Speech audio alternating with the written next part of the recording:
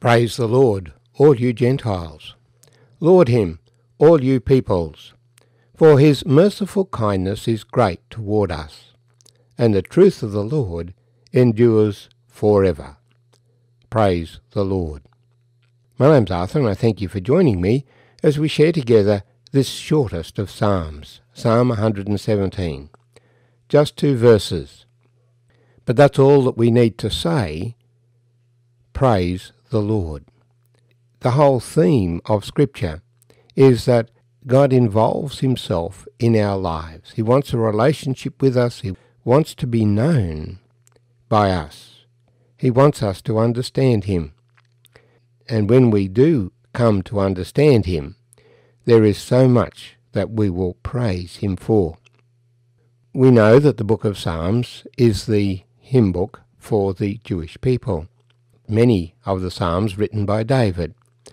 Some, like this one, are not ascribed to a particular individual.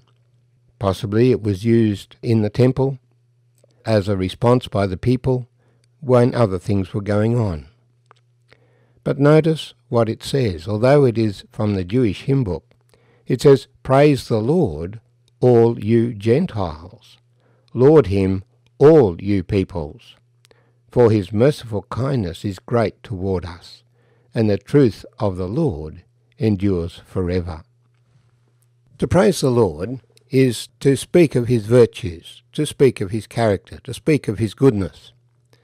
The things that are mentioned in this particular psalm are his merciful kindness towards us and his truth.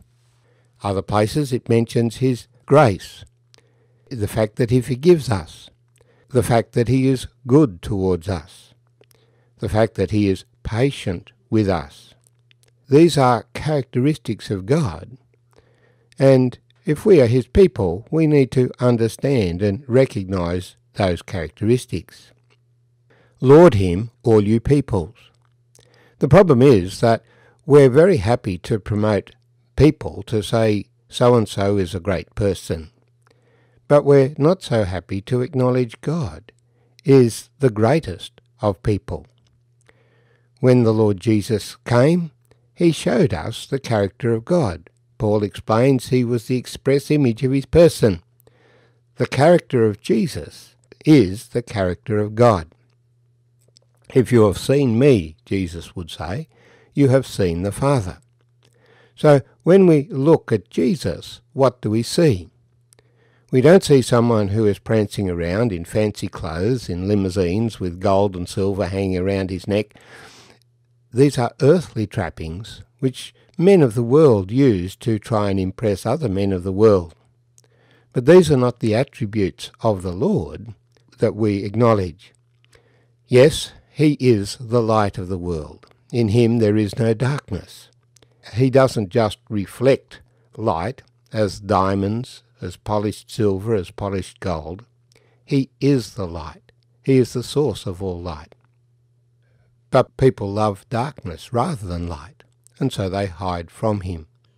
So we're thinking about what is it that we can declare about God, that we can tell the people, that others might praise him as well.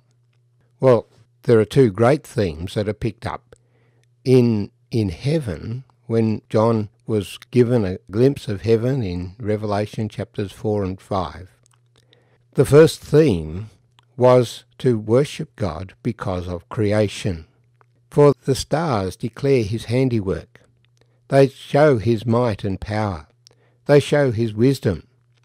Whenever we take time to enjoy the environment in which we live, the sunset, the sunrise, the stars, if we look down a microscope and understand the incredible complexity of life, and it all works together. Yes, our world is now sinful, and so the balance is not always perfectly maintained, and there are earthquakes and there are outbreaks of disease as something gets out of balance and out of whack. But this whole system is absolutely mind-blowing when you take time to think about it. So many aspects, the amount of salt in the sea, the amount of oxygen and nitrogen in the air, the amount of carbon dioxide in the air, All of these things operate within narrow tolerances that the Lord has set, that life might persist on the earth. The cycle of water, how we can get fresh water from the heavens, the cycle of the wind. So many marvellous things in creation. But that's just one aspect of why we would praise the Lord. The second is expressed in the words, "You are worthy to take the scroll and to open its seals, for you were slain, and have redeemed us to God by your blood, out of every tribe and tongue and people and nation, and have made us kings and priests to our God, and we shall reign on the earth." The world is condemned to destruction, but God wants to rescue us from this world, to redeem us, and so Christ has paid the price for our sin with his own blood. And this is why we can praise the Lord. He wants a relationship with us. This psalm is emphasizing his merciful kindness and his truth. So not only has God created this world and set it going, some have likened it to a complex clock. God wound it up and walked away, they think. No, the thing that is unique about the God of Israel, the God and Father of our Lord Jesus Christ, is that he wants a relationship with people. He made us that he might bring many sons to glory. Because of his character of love, created a people that he could love. And he does love. God so loved the world that he gave his only begotten Son, that whoever believes in him should not perish but have everlasting life. The love that God has is more than tongue can tell, the song goes. Here it's expressed his merciful kindness is great towards us. Great is thy faithfulness. Great is his creation, but great is his relationship with us. To think that the Lord Jesus would come and walk around Galilee and Judah, up and down those hills, coming to Samaria just to meet a wicked woman who was entrenched in her wickedness. There was no way that she could escape. She'd had 5 husbands, now she was living with a man that she hadn't bothered even to marry. But she was one that the Lord reached out to. The one that the Lord offered to her the living water, that she might never thirst again. And she accepted the invitation. This was God's mercy, his kindness to this woman, who we would look at and just say, she's made her bed, let her lie in it. Let her have the consequences of her lifestyle. And we would think that we were better than her.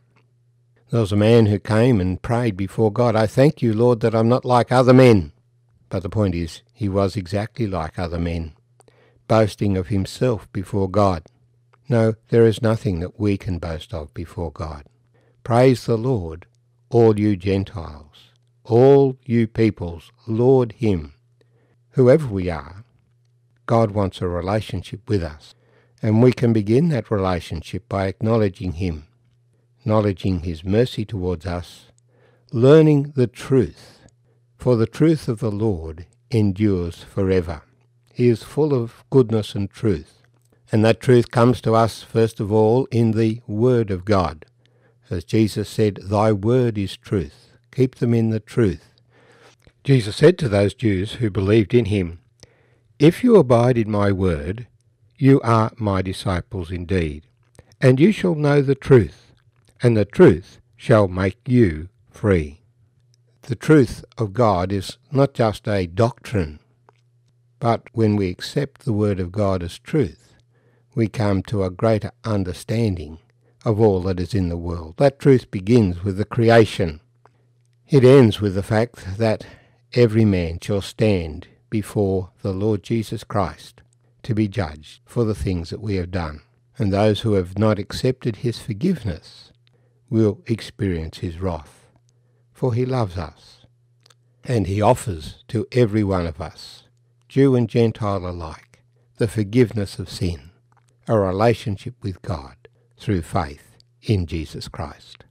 Praise the Lord, all you peoples. Praise the Lord.